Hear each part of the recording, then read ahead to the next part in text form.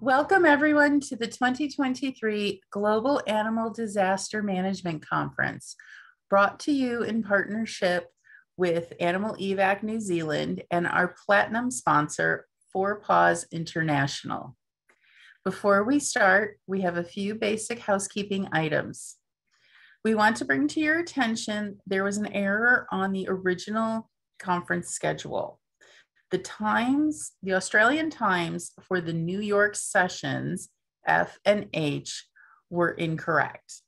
Please visit our website at www.gadmc.org to view the updated and correct schedule. The Zoom chat feature has been disabled, so if you have any questions, we encourage you to use the Q&A box. This year, we have enabled multilingual closed captioning. So if you would like to hear the presentation in another language, please click on the closed caption icon at the bottom of the Zoom screen.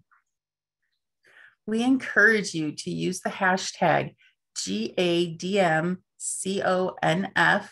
in your posts about the conference on social media to help spread the word. A short evaluation will be made available as you exit this presentation. Your feedback is valuable to us and will help to shape the next GADMC conference.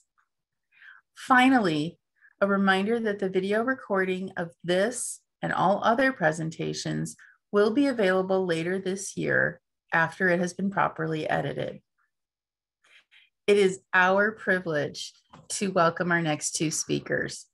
Dr. Jimmy Tickel is a veterinarian at the Institute for Infectious Animal Diseases at Texas A&M University and an internationally recognized emergency management expert. Dr. Anne McCann retired from a long career with the U.S. Department of Agriculture, APHIS, Animal and Plant Health Inspection Services, and now consults with disaster response NGOs. Together, they are with us today to provide an introduction to the National Alliance of State Animal and Agricultural Emergency Programs, NACEP, and the National Animal Rescue and Sheltering Coalition, NARSC. Anne and Jimmy, thank you. Thank you. It's great to be with you. And Anne and I have a lot to share. We are friends and colleagues, have known each other for a lot of years, co-presented, and so it's an honor to be with her. Honored to have followed Ian and his background. He kind of gave you an international perspective. We're going to give you a U.S. perspective. And one of the things that I have found as I've begun to work a bit more internationally is you always want to know the playing field.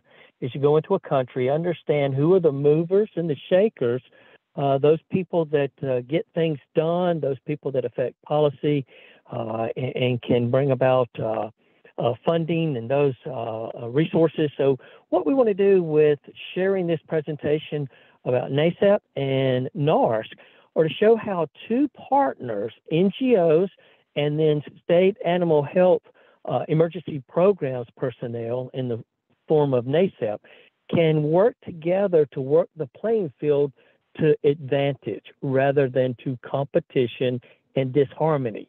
So this slide shows you most of the players on the national and state level when we start to get into U.S. animal response.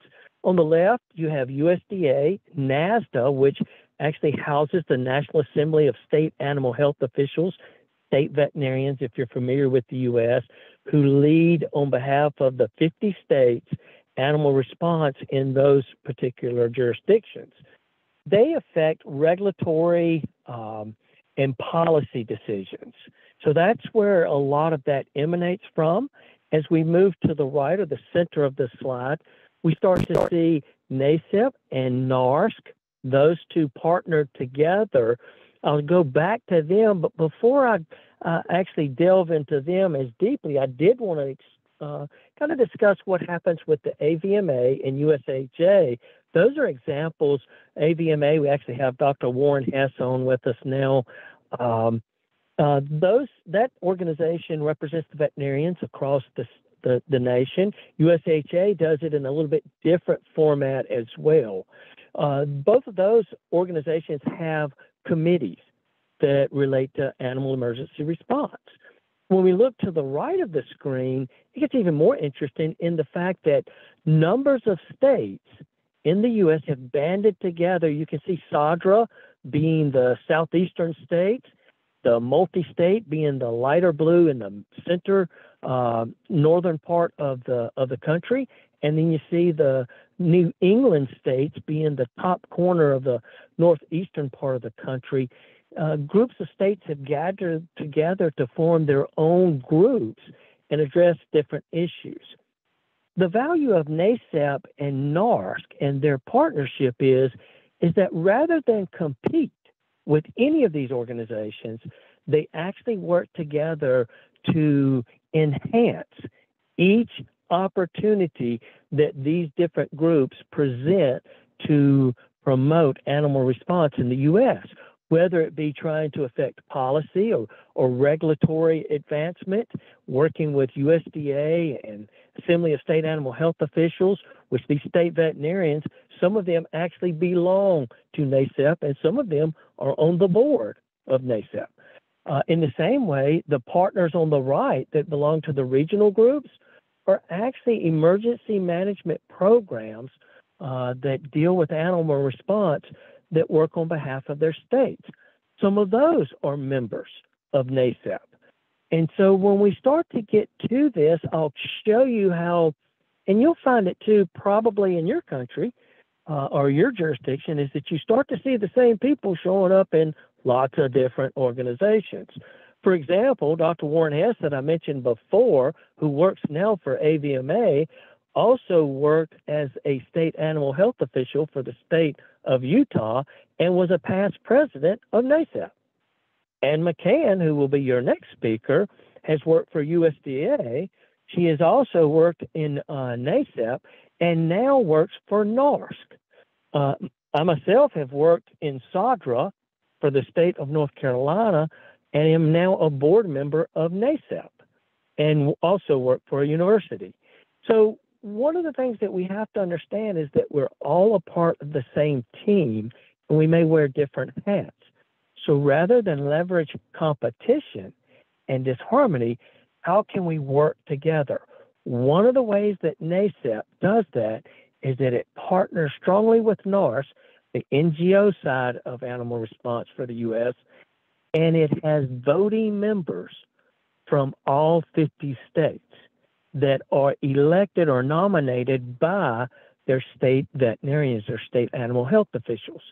So it gives a collective voice to every one of the groups that you see here in a manner that can affect regulatory and policy, as well as funding, legislature, political pull, all the things that we need to promote animal response.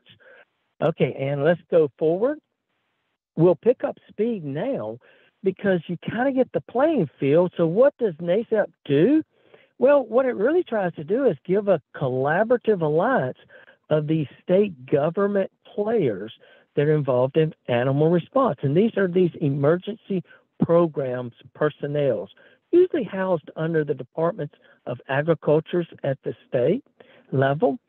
And one of the things that we always try to do is that we try to act as a voice nationally for those state players and advance that voice forward. So, for example, our FEMA, our Federal Emergency Management Agency, as well as to USDA, where a lot of our funding comes. One of the most important things that we have to remember is that capacity and capability will always be shorter than what we'd like. So being able to share resources, we have an emergency management compact that states share resources, including animal response resources. So one of the things that NACEP tries to do is to get a standardized response, standardized approach, standardized language, so that states can share resources between one another.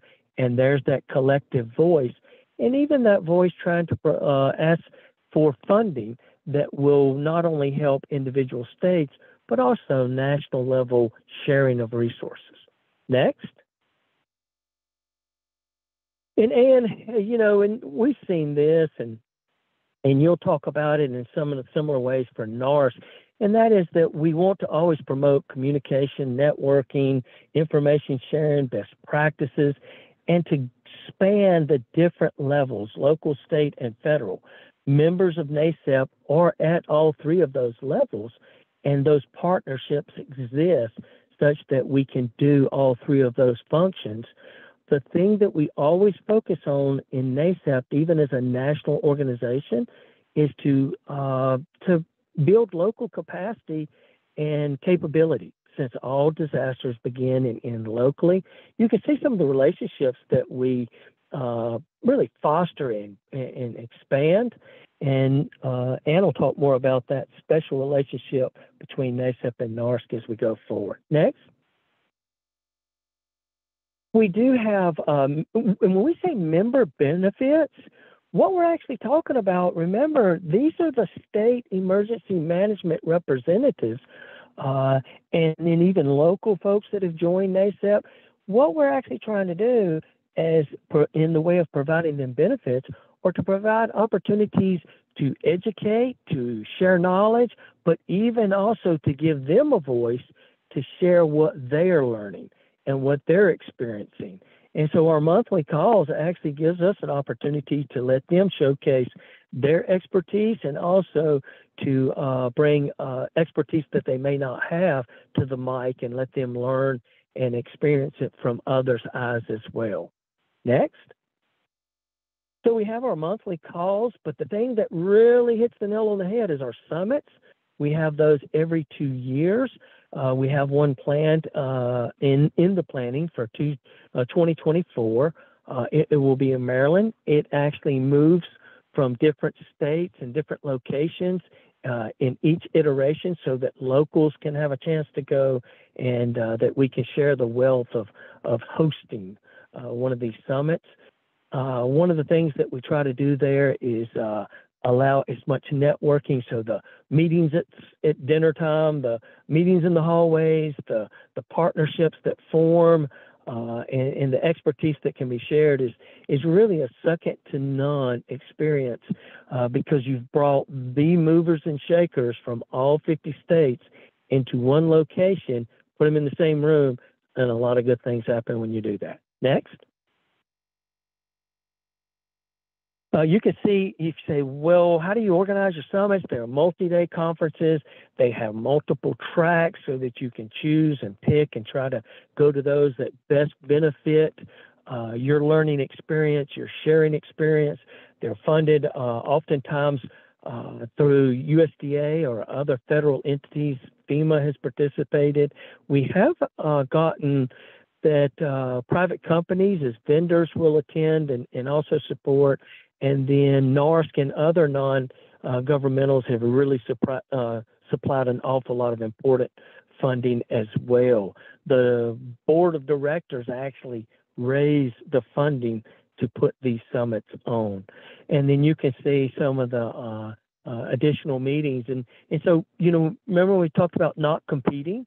We actually invite the other regional groups and NGOs to hold meetings at the summit on either end of it, and then that really helps to cement some of that partnership, resource sharing, and standardization of what we're trying to do with the national vision.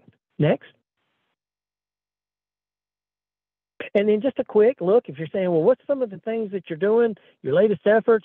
We're updating best practice working group documents, and you can see that these are, again, the members of NARSC, the members of the regional groups representing the states, all participate in these working groups as a part of NACEP, and then put out these best practices.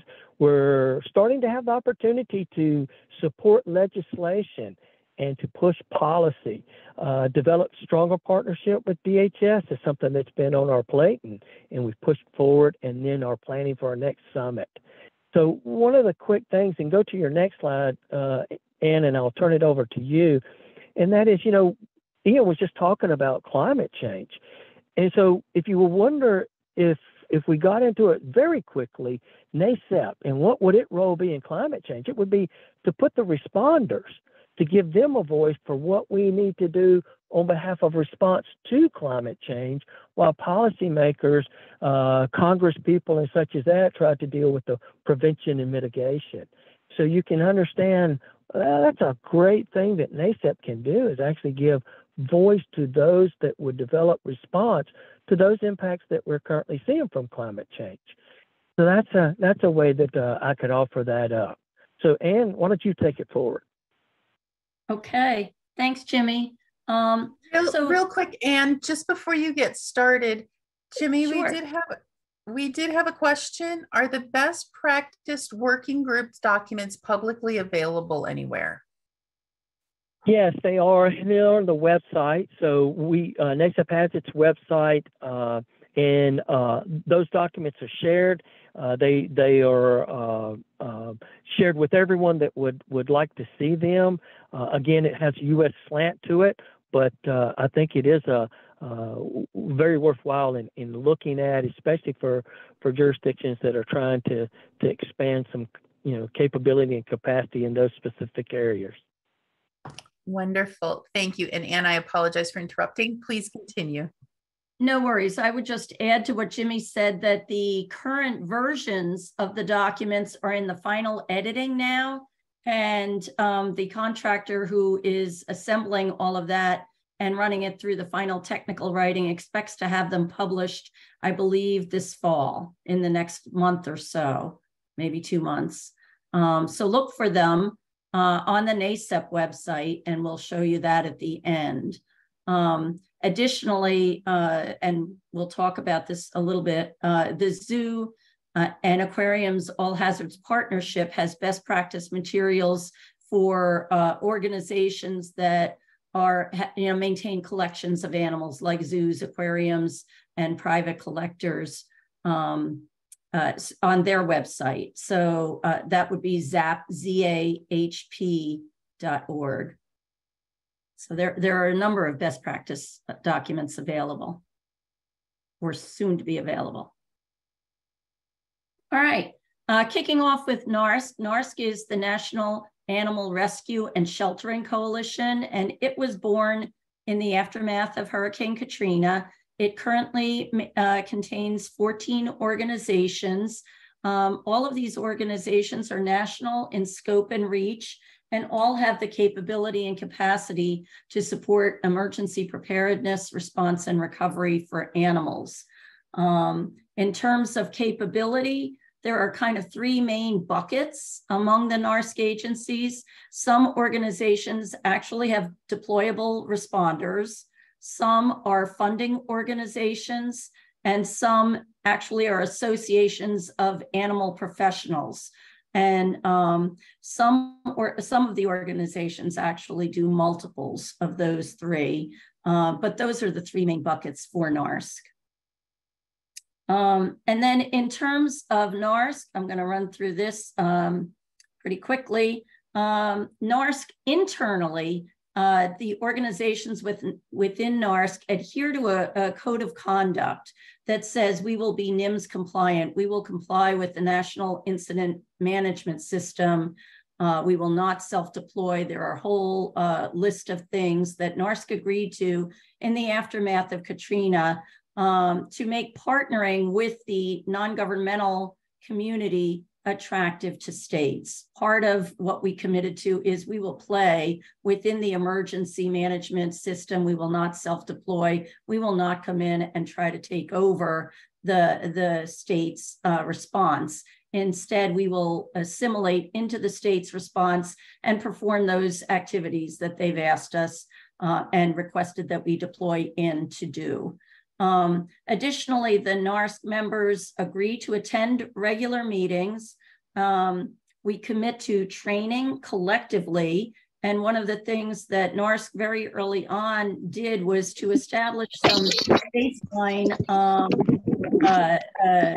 qualifications that all of the organizations would train to, so that any training that you get from NARSC in sheltering, whether you get it from the ASPCA or American Humane or Red Rover or any of the other NARSC agencies, it will contain these basic core competencies that we think are essential for sheltering, and likewise with any of the other disciplines related to animal response.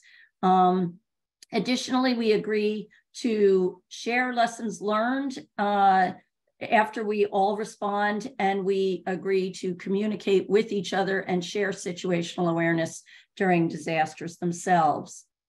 And then what does NARSC offer in terms of what do we give to our partners?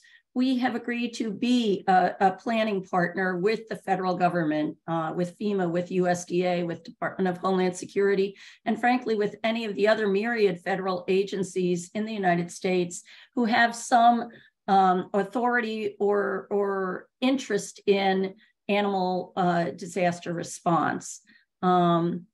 As I mentioned earlier, we are fully integrated into the emergency management system, and we have all committed to being NIMS compliant. We provide liaisons and subject matter expertise to states and local jurisdictions in their planning. We provide training to those jurisdictions so that they can train their employees and their volunteers and whomever makes up their local animal response capability. And as we all know, in many places, there is no government capability. It's largely made up of a coordinated effort of the veterinary community, the animal welfare community, and other interested people who are come together to build a capability within the jurisdiction to meet the needs of animals and address animal issues in disaster. And then we serve as Jimmy said, best practice working group co-chairs, as well as facilitators to accomplish different projects and work assignments, developing training and things like that to meet the needs of particular focus areas in animal emergency management that are a priority for government. So we're really there to be the animal experts to our community partners. So who are NARSC's clients? NARSC actually will only develop memorandums of understanding with states, territories, and tribal nations within the United States. NARSC is not a responder to the local level. All NARSC activations occur at the state, territory, or tribal level into support whatever jurisdiction we're requested to help with. Additionally, NARSC individual organizations can establish memorandums of understanding with local jurisdictions, county jurisdictions, whatever sub-state level of organization exists within a state. They can establish their own MOUs with those jurisdictional levels or with entities within those jurisdictional levels. So a national NARSC member may set up an MOU directly with a local animal welfare agency or with a county or any jurisdictional level or entity within that state or territory or tribe that has a responsibility within their jurisdiction for animal response. NARSC can be requested, or NARSC member agencies can be requested to go in and support at that level by those entities directly. Now, whenever that happens, NARSC agencies will alert the state to let them know that they've been requested to go in at the behest of whatever organization or local government has asked them to come in. So we try to be transparent about it, but the individual NARSC agencies may have MOUs at sub-state levels. NARSC itself will only have an MOU at the state, tribe, or territory level. So what's the benefit of all this collaboration? Why do we do this? When NARSC and NACEP were first created, there wasn't a common ability for everybody to work together. In fact, not all the NARSC agencies had trust between them. They operated differently, and their strategies and levels of interest in engaging on other than disaster issues were sometimes very different. So between the NARSC agencies and then between NARSC and government, there was a need to build a rapport, open that communication channel, begin to agree to work on this disaster space, and try to enhance national capability and capacity for preparedness, response, and recovery. Why was that important? Down to even the most basic things in Hurricane Katrina back in 2005, when multiple non-governmental organizations went in to support some of the response efforts in the areas affected by Hurricane Katrina, and they didn't even have common forms to be able to go in and work together to perform even animal sheltering and some of the most basic animal response activities. So the collaboration was born out of the pain that came from Hurricane Katrina back in 2005. And it really started with relationship building. How do we begin to engage together?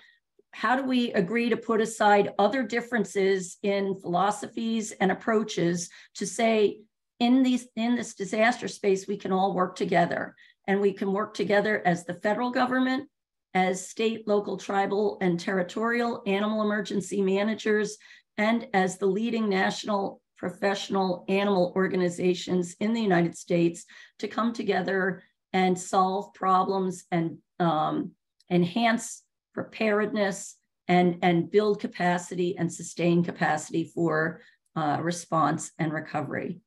From that, one of the things we learned as we all started working together and talking together is that we were sort of shooting ourselves in the foot previous to us all partnering together by individually commenting anytime we were asked to on different emergency management policies and doctrine and things that we had the opportunity to weigh in on, when everybody came in with slightly different ways of thinking about something or offering slightly different feedback, sometimes wildly divergent feedback. The thing that happened was we were self-selecting ourselves out of consideration. So what we really learned to do is to take the opportunity to self-adjudicate our comments, our input, and our feedback when we're asked for it, to collectively reach consensus among ourselves and to speak with one voice back to government so that there is a consistent approach to animal response in the country. And that only comes from us having this collaboration, this coalition, to bring us together and to actually talk about how does this organization and this organization, each one of the 14 organizations in NARSC, feel about any particular thing that comes before us related to animal emergency management, and how can we reach consensus on that and then speak with one voice back to our government partners. And what that has then led to is the increased ability for all of us collectively, government and non-government animal professionals alike, to sit down and actually take a strategic look at how we operate within the animal emergency management space in this country, to identify gaps, issues, and unmet needs in the national capabilities and national preparedness. And then how do we take that and develop focus areas so that we can actually move the bar forward on a national scale to have conversations largely through the NACEP Summit, through NACEP calls, and through other avenues of communication that we've created since these partnerships evolved in the aftermath of Katrina, to actually build and enhance the capabilities that we have in this country. And it's led to some real successes. One of the things that we started with was actually trying to norm national strategies for pet and animal emergency management. Now, anybody that's been looking at what has been going on in the United States since Katrina knows that when we first started this effort, it was really largely related to pets and service animals. And what has evolved in the 15 or so years since then is an expansion of that to all animals. And that is now reflected in the National Preparedness Goal and the National Response Framework, which puts it out as FEMA doctrine to the emergency management community to address and consider the needs of animals and their owners in planning for emergency response. And then, as we've already alluded to, the best practices in animal emergency management evolved in the aftermath of Katrina, again, when there really wasn't peer-reviewed guidance that was developed by those that are considered the national subject matter experts in each of these subject areas. You saw that there were 8 different areas that have been considered for best practices, and those best practice working groups were convened by NARSC and NACEP with funding from USDA to actually bring the national subject matter experts in each of those 8 topic areas together and evolve these best practice documents, which then go out for a period of peer review and comment, and then come back and finally get published. We're now going through the 3rd iteration to update those best practices. And as I mentioned, they will be available later this year. The second area that evolved from the lessons learned from Katrina and the ensuing disasters that happened as we all were talking more collectively about what happens in each of the subsequent responses, we realized we needed to expand from household pets and service animals to a larger discussion of all hazards, all species emergency management.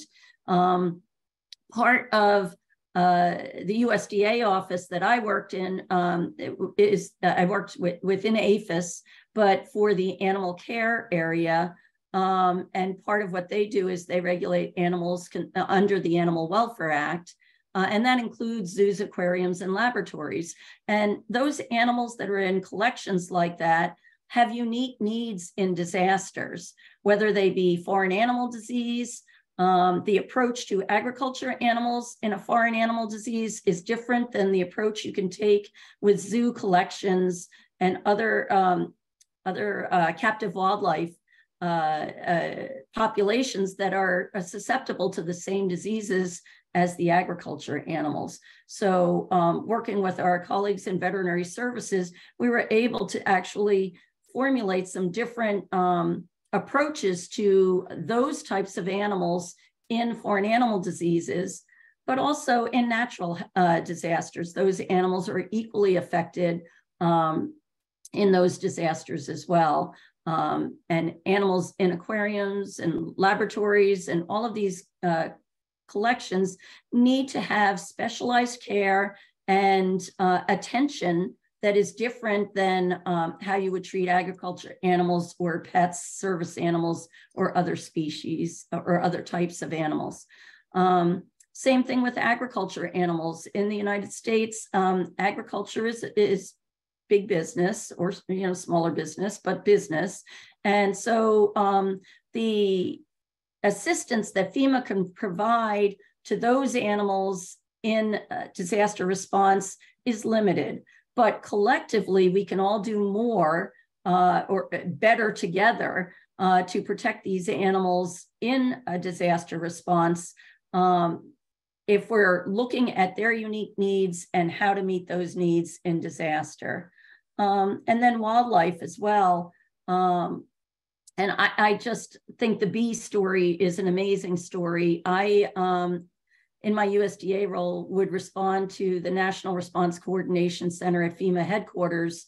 And one of the things that came out of the 2017 hurricanes in Puerto Rico was the reality that the tops of all the plants had been shredded off in these hurricanes, and that there wasn't a way to sustain the bee population. And of course, bees pollinate for agriculture and growing of many plants. And so the request came up to us to provide bee food.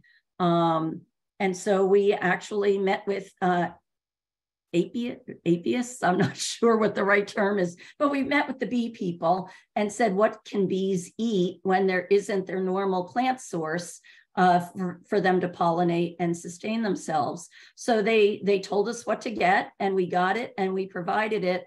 And that has actually manifested itself over and over again in hurricanes affecting mainland US as well. Because there's a recognition in some of these high wind events that we've had lately that we need to provide this along with all kinds of different things that we had heretofore not really considered as we looked into our response needs for just the pets and service animals. So the third area that I want to talk about in terms of success is actually building capabilities and capacity for animal emergency management. And I just want to highlight just a couple things. So NARSC, as I mentioned earlier, in its initial forming, actually started to identify core capabilities among the NARSC agencies that then led to training standards within NARSC.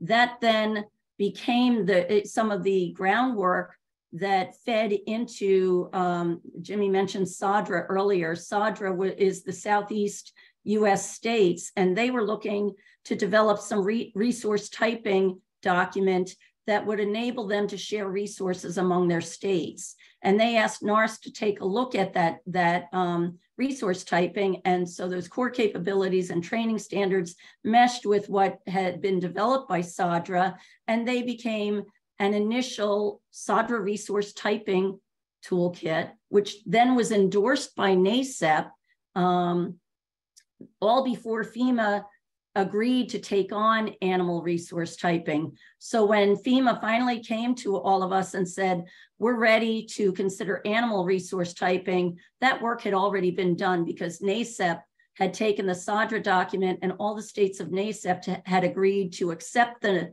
SADRA document and use that until FEMA created their resource typing, use that document as a guide to share resources among the 50 states and the territories and the tribal nations. So just that whole iteration of how what SADRA created and NARSC enhanced was endorsed by NACEP and became the foundation for FEMA's resource typing. And that's how that progression all happened. And then, beyond that, NARSC provides planning and training support with 2 local jurisdictions and states so that they can build their local response capabilities. NARSC deploys into states and supports and augments the state and local capacity to meet response needs when the state does not have those capabilities all within their borders. NARSC can be requested in to deploy. And then NARSC also offers coordination calls during a response to provide real-time problem solving, situational awareness, and the ability to elevate significant unmet needs and gaps related to animals so that those issues can be surfaced and addressed. And then the last piece of this is actually, I think, the overall goal that we're all looking for, and that is to really integrate the animal and human response, because as we all know, humans and animals live together and coexist together within the kind of the one health space that we all live in of animals, humans, animals, environment. So just a couple of examples of how all of what I've talked about thus far have really led to some nice integration that's happening now. One is the American Red Cross has now adopted co-located sheltering, and even though it's not its stated national policy, has accepted cohabitational sheltering. Co-located sheltering being where humans and animals are located in shelter near to each other, so that the humans can actually be a key part of their animals' care while in shelter. And then cohabitational sheltering is where the humans and the animals actually occupy the same space within the shelter, and they're directly responsible for the care of their animals. And so to support this, Red Cross actually now has a national pet person on board, and she is implementing strategies for them to go ahead and build this out so that they can support humans and animals sheltering together during disasters. This has been a long time coming, and for those of us who have been working on this for many years, it is, in my opinion, one of the most significant moves forward in terms of actually changing the landscape of humans and animals having the reasonable expectation or humans having the reasonable expectation that their animal needs are going to be met in disaster. Then I also want to highlight the USAR, ASAR, the urban search and rescue, the human side of search and rescue, and the animal search and rescue, ASAR side of response. What we're seeing now, which has been an evolution over many years, is that the USAR teams, the human search and rescue teams, are recognizing that they need to build and train to build their animal capabilities so that they can safely incorporate humans and animals in their rescue efforts. And they're seeing the animal search and rescue responders as partners now, because the animal search and rescue folks have actually undergone much of the same training as the USAR folks, and they are equipped professional responders who are operating safely within whatever dangerous circumstance, be it wildfires, be it floodwaters, any of the areas where search and rescue needs to happen. The ASAR folks have established training requirements, and they're meeting those training requirements and equipping the teams so that they can be seen as valuable partners in response, and they can do a coordinated, integrated response depending on how the jurisdiction sets up their response organization. The last piece that I want to touch on within this whole USAR-ASAR piece is another aspect of the all hazards, all species response that has grown up just in the last year or two, and that is the formation of ZDR3, which is a group of zoo professionals that came to realize, because of some disasters where zoos were impacted, that zoo professionals are a very specialized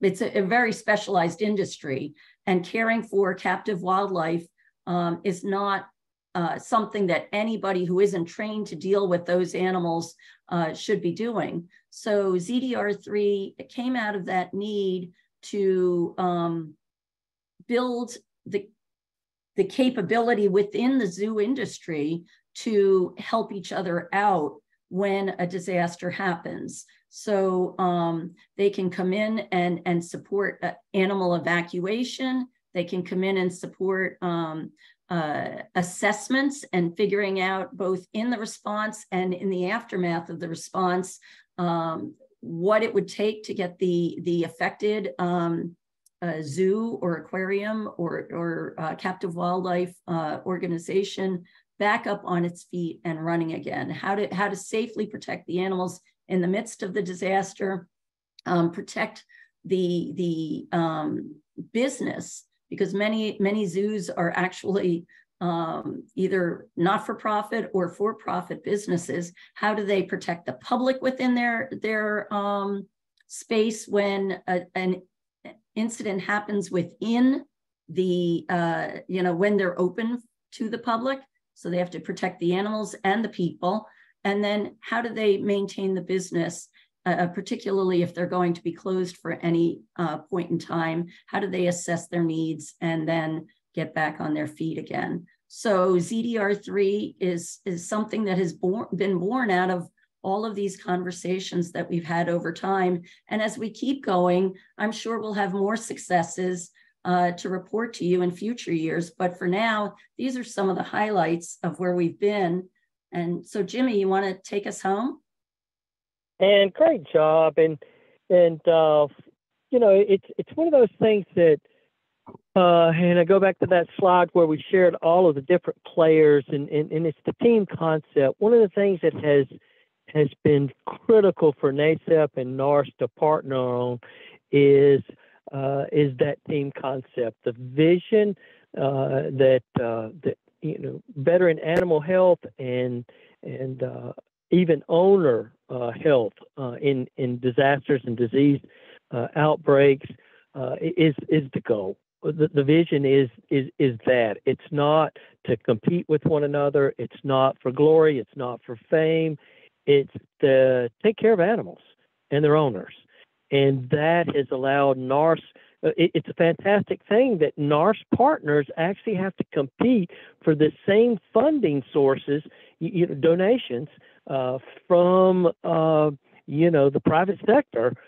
They have to compete with one another, yet they have found a way to work with each other, partner together to better the overall response on behalf of states, locals, all the way down to owners and their animals.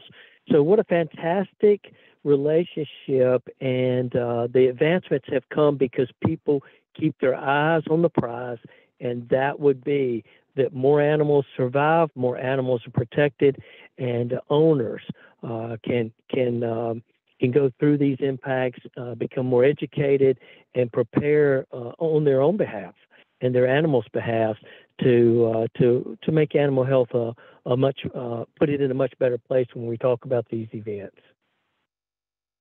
So now let's turn it over. I don't know. We answered a question about the bees, and I think that's a new frontier for us. I loved it. I answered back that just as we had zoo animals, brought to us as entity we needed to respond and plan better for. I know that states have apiarists that work with bees and actually are involved in some of the emergency management preparedness and planning, but an overall strategy and actually working some of the packages, even like mission-ready packages that would be supplies and experts that could work with impacted bee populations in areas would be a fantastic next step for us to work together through NACEP and NARSC and all of our partners, stakeholders.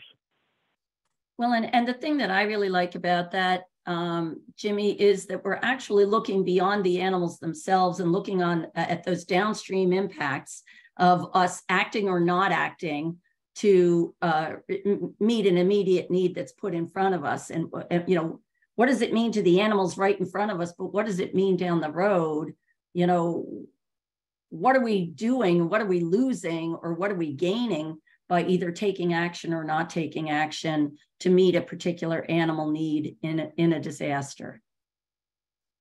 Ann, it goes back to what Ian said, and that is you have to have vision. You learn from what's currently happening, and you talk about that after action, put all the experts in the room together, try to identify gaps and deficiencies, and then work towards those. But the thing that also has to come about is that vision for what will we look like in year, and go 15 years, 20 years, 25 years out? Where do we need to be? And that vision only comes when people are not competing with one another, but yet working as a team. And that's what's worked between NACEP and NARSC, and bringing all the stakeholders together. Give them a voice, whether it's on a monthly call or at a summit, training, working groups to develop best practices. All of these are opportunities for vision and expertise to be shared and actually taken to a much higher level, rather than in a competition to break things down. All right, I don't know if there's any questions, but we'll turn it back over to our host. And hey, we thank you for the opportunity. We don't have everything where we would like in the U.S. Lots of things still to work on, and there always will be. But we are proud of the people that work day in, day out on behalf of animal response, and look to partner together. I think that it's all about relationships, both in the event and pre-event as well. But I think that's the thing that really makes us hum.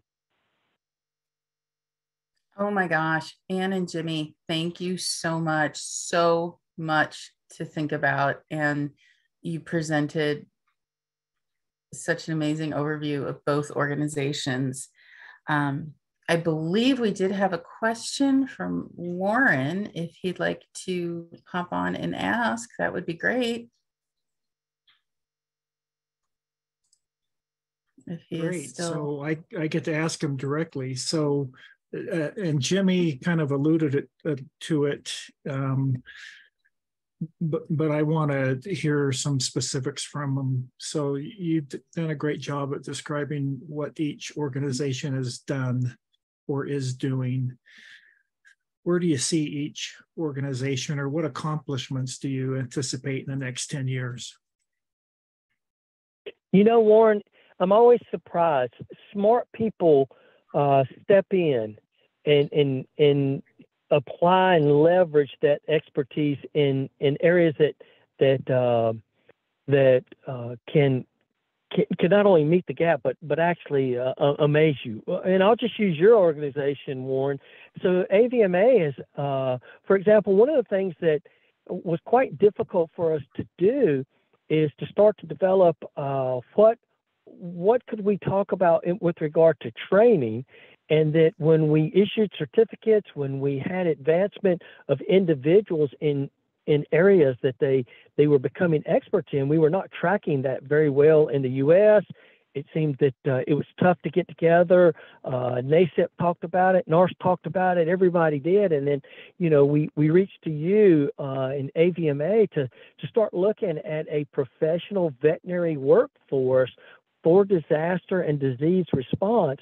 You stepped up to it, and there's another organization that steps into a gap as co-members of NARSC and NACEP, and then you bring that collective power, the fact that you represent nationally the veterinarians in the U.S., and so you were the logical agency to step up, or organization to step up and start to address how could we advance career ladders or training programs in the lives and the experience of veterinarians, such that they could really leverage the things that they were learning and being trained on to work anywhere in the U.S. and even internationally.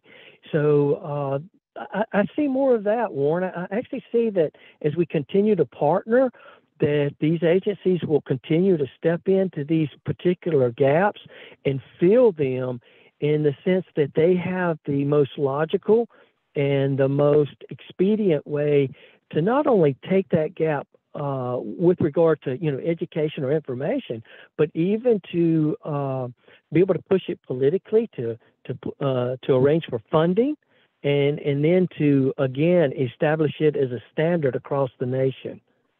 So that's what I can't call the shots, but man, you put smart people in the room together, and from different agencies, and things like that actually happen. It's organic, and again, it's because they have their eye on the goal, and the goal is animal health. instead of each other, and advancing an individual agenda. It's just been special that way. And if I can just build on what you just said there, Jimmy, I think what I see as kind of the next emerging issues is I think we've done a really good job with the best practice working groups and with the training and just capacity building to really address boots on the ground response needs.